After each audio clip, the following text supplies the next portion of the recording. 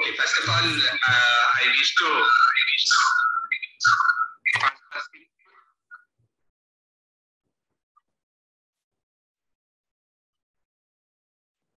sir, I think you have muted. Are you able to hear me now? Yes, sir. Audible, sir.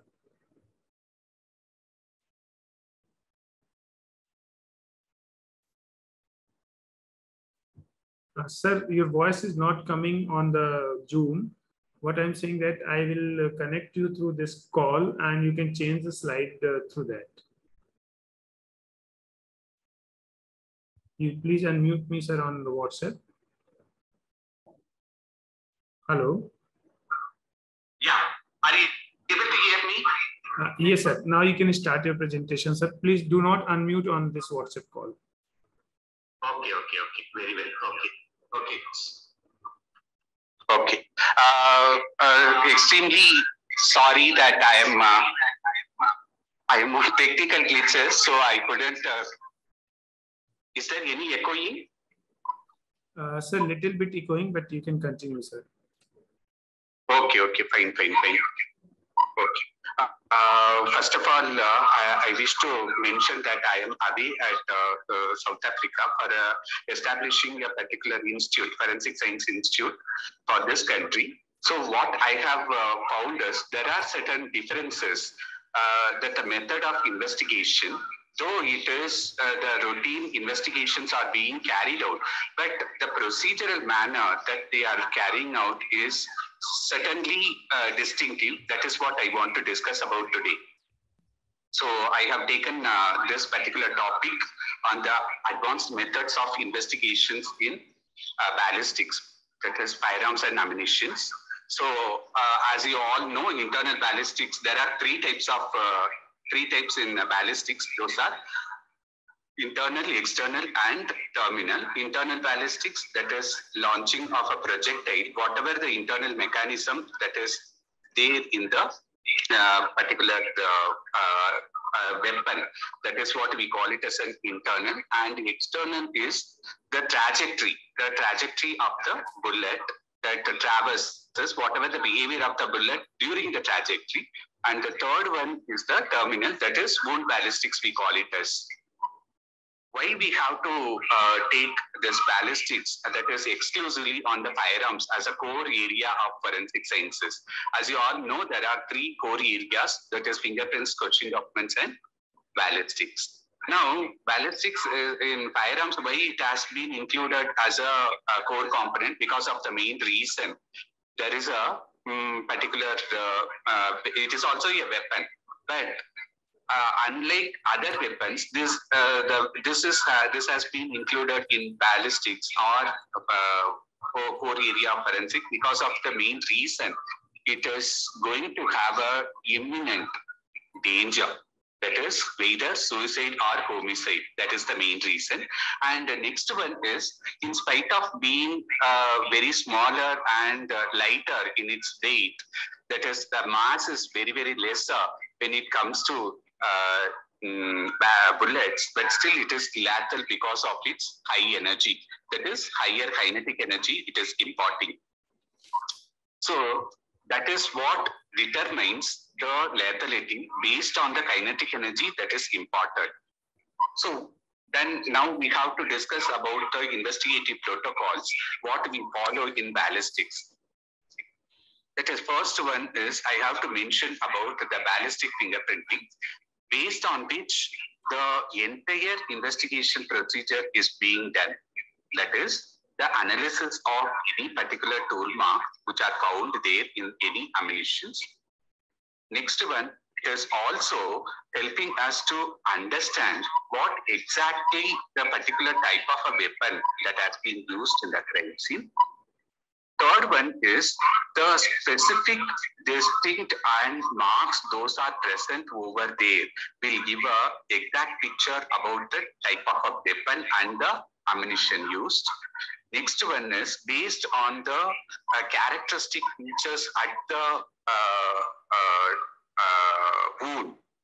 That also gives the idea about the type of weapon that has been used or the type of ammunition that was used. And apart from that, more importantly, the range of fire we will be able to establish.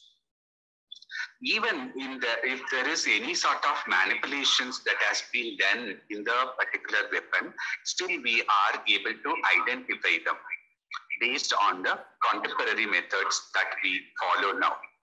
So here I want to mention about different types of such impressions or striations with which we are able to identify the bullets or the ammunitions. These are some of them which we have taken through the comparison microscope.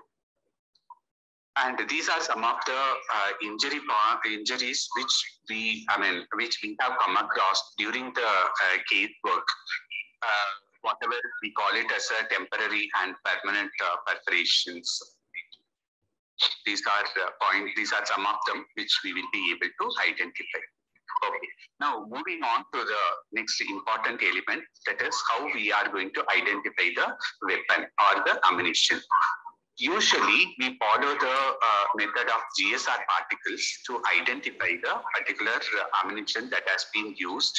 And apart from that, there is a possibility of criminal profiling also used here. I'll give you an example, that is based on the specific striations or the tool marks, those are present in the ammunitions, and also the gunshot residues, those are found at the crime scene, collected at the crime scene and analyzed. We will be able to establish not only the type of weapon or ammunition that has been used. Apart from that, we are able to mention about the identification of the firer and also the range of fire.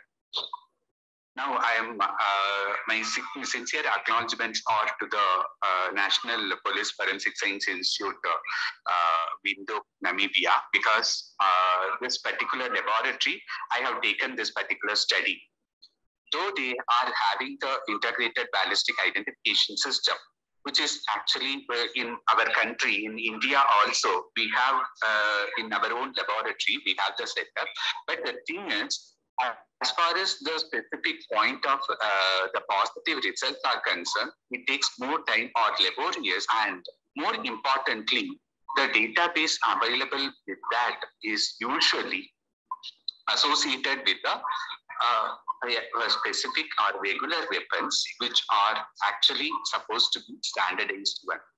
But most of the times here, when I came across here, the specific weapons those are used are always country-made ones. Rather, they are all non-standard weapons.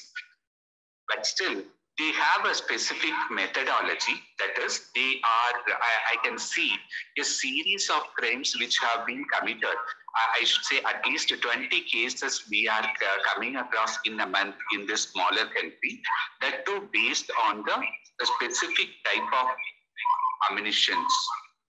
So as soon as I came here, I have developed a specific database for this particular weaponry, especially on the specific tool marks which are available just based on the comparison microscope examinations.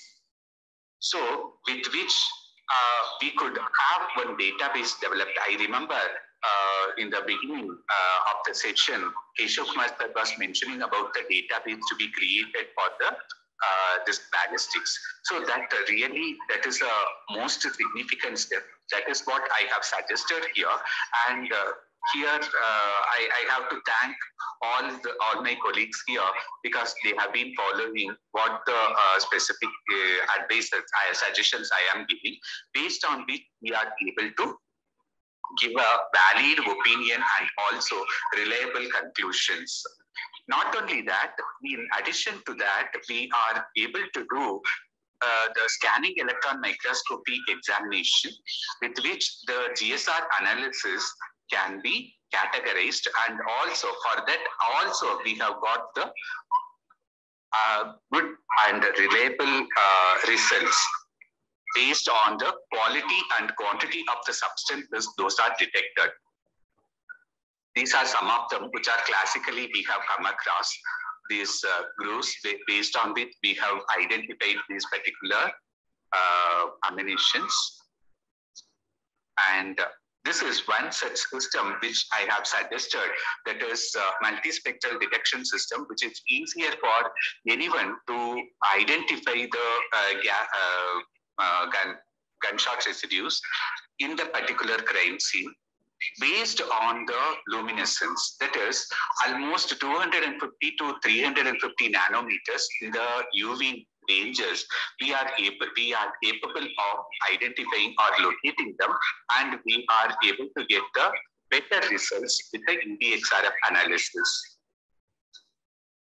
These are some of the results which we could get, and apart from that, we could get the ranges of fire also based on the specific concentrations with which these particular particles are dispersed.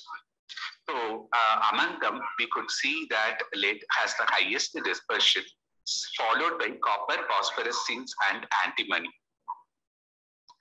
And that too, we have got the specific GFR particles analyzed through two different ranges, that is 5 and 10 meters, that we have collected based on the particular mechanism. That is, in addition to the UV examination, we have further developed a mechanism. We call it as a optical based luminescent particles. Those are usually pyrene, which is a classical one, which we will be able to detect about.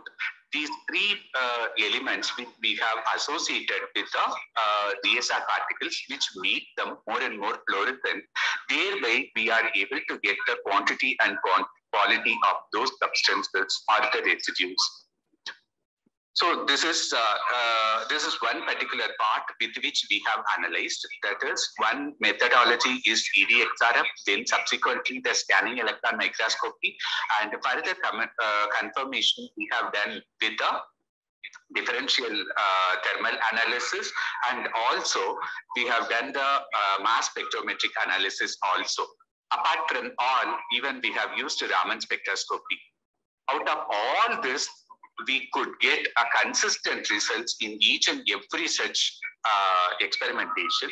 Thereby, we could get the reliable results based on which consistently we are able to prove that the conventional methods of analysis are going to be proved a better one than the modern examinations.